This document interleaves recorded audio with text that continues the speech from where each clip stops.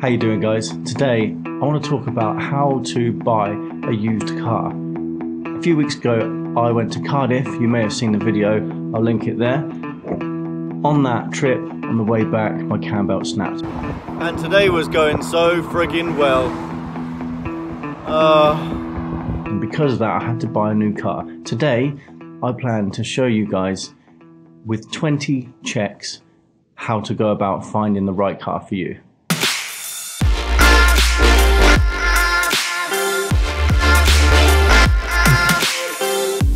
So the first thing we want to do is check the price. When you're looking on these websites like Auto Trader and Gumtree and eBay and all those kinds of places, you need to make sure that the price is right for what it is that you're looking at. For example, you may have a car that has a really high mileage, and with that you'd expect the price to be a bit lower than you would if the car had a low mileage.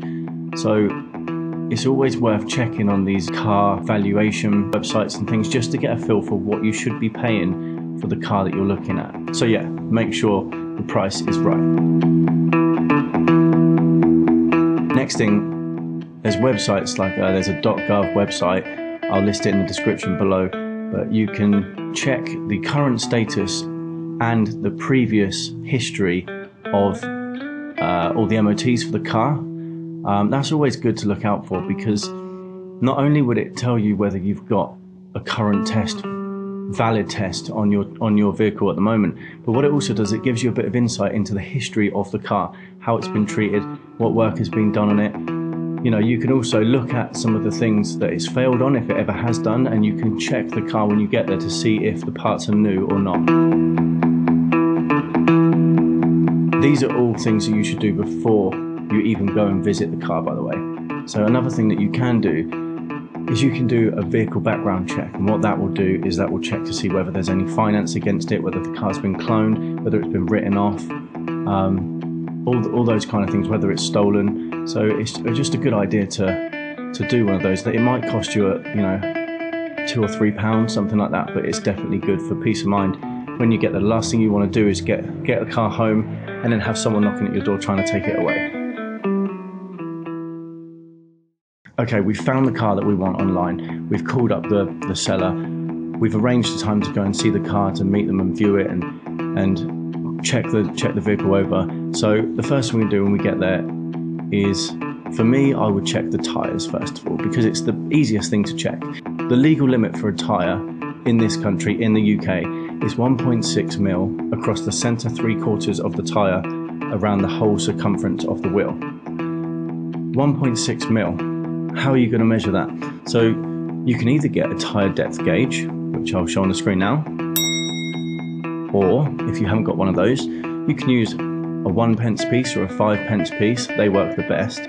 But if you put them into the tread of the tyre with the date facing down, if the date disappears and you cannot see it, the tyre's good. Check it all the way around. If it's good all the way around and all the way across, we're good. If you can still see the date, that means that it's below 1.6, and that means that you might be able to knock a little bit of the price down with the seller if you still want to buy it. So repeat that on all 4 corners of the car. So the next thing you want to do is check the suspension. Now, you're not really going to be able to check the suspension too well without getting it on a ramp, but whilst you have got it there, one thing I would make sure of before you check the suspension is make sure the car is on level ground. And the reason for that is so that if you can see one of the corners, one of the edges lower than the rest of the car, chances are there might be an issue. There could be a snap spring or a leaky shock absorber, or you could even have a flat tyre. But it's a good indicator just to have it on level ground and check for any lower parts. One thing you can also do is you can bounce on each corner and check and see if you can hear any knocks. If you can hear some knocks, chances are something's not right. Next, bodywork. Bodywork and paint. So if I'm selling a car, I'm going to clean it first, because I'm going to try and get as much money as I can for it. So let's hope that the car is in a good, clean state. If it's not, why? Are they hiding something? Just think about that one.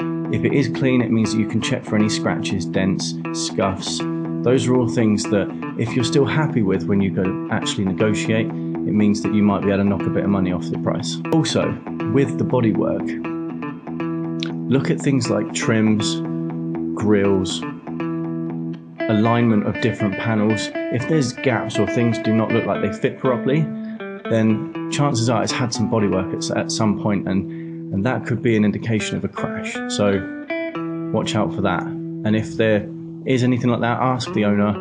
They may be able to explain it. If they can't, then I'd question buying it. Okay, now I know we all like to open up the bonnet and think we know what we're talking about and what we're looking at when we buy a car. Everyone says, lift up the bonnet, have a look, you check for some leaks, we can all do that, that's fine. But do we actually really know what we're looking at? Well, first of all, I would start with all the levels. Check the brake fluid, check the coolant, check the oil level, make sure they're all where they should be. Also, if the oil's really clean, why is that? Has it just been serviced? If it hasn't, why is the oil clean? It could be an indicator. Ask them to start the car up. Does the car smoke? Check the exhaust around the back, check the engine, listen to the engine. Listen to see if there's any loud exhaust blows, any knocking, any vibrations that sound unnatural to a car.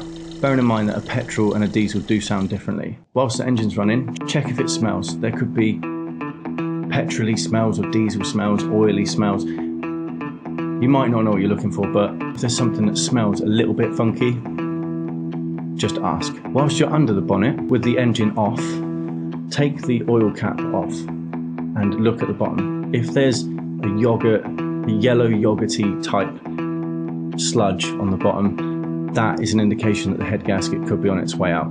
So always check that. Next, go around to the side, check that the fuel cap opens, check that it securely locks. The last thing you want is to be on an empty tank, rock up at a petrol station, and you can't fill the thing up. That is going to be a pain. Whilst you're there, check it. It's not going to take a lot of extra energy, but it's worth doing. Okay, next we're going in the car. So first thing, we're going to sit in the driver's seat of the car. We want to see if there's any engine warning lights on, check to see, if there's a service light on, and also whilst we're there, we want to check the mileage. Does the mileage match up to what they've put online? On average, people drive between 10 and 15,000 miles a year. Look at the age of the car, do the maths, does it work out right? Check that all of the doors, open, close, lock and unlock. This is part of the MOT test, and if it doesn't work, it's going to cost you some money later on. Whilst you're at each door, check the windows, check they open, close. It's not an MOT, but it is an inconvenience if it doesn't work. The last thing you want is to be driving in the summer down the road and you can't open the window. Or you go to drive-through, a McDonald's drive-through or a Burger King, and you can't open the window. What use is that? So let's say that the windows didn't open. Does the car have air conditioning? Turn that on. Check that works. Leave it running for about 5 to 10 minutes. If the car feels really, really cold, it's working. If it feels the same, it's not working. Whilst you're there, check the heater works. Once you check the aircon, turn the heater right up and then see if it gets hot. Also, check the fan speeds. Turn the dial or turn the speeds up to all of the speeds that it will allow you to do, and just check that it's actually changing. Inside the car, have a little smell. Does it smell like fuel? Does it smell like damp? If it smells like damp, it might be worth checking the floor, checking the carpet, see if they're a bit wet. If they're a bit wet, chances are you've got a leak. And if you've got a leak, it means that the windows are going to get all steamy and it's going to smell for a long time. So that needs sorting out. Okay, we've checked the outside, we've checked the inside. Now let's take it on a road test. So we're driving down the road. First thing I'm checking is I'm feeling the steering. Is it pulling at all? Is it vibrating? Is the car going the same way that the steering wheel is turning? Is the alignment on? If not, these are all things that are going to cost you money at the end of the day. If the steering wheel is vibrating, that could be a sign that one of the wheels is unevenly worn. It could also mean it hasn't been balanced correctly. If it's pulling at all, again, this could be tyre related or it could be alignment related, but just check, make sure you're okay with it. So whilst you're driving, you want to be listening out for knocking noises, vibrations, grinding, any sort of judders or anything like that. These are all indications that there could be brake issues, tyre issues, suspension, exhaust, all those things. So keep an ear out for those. If you stop the car, turn the steering wheel all the way to the left and then rock it.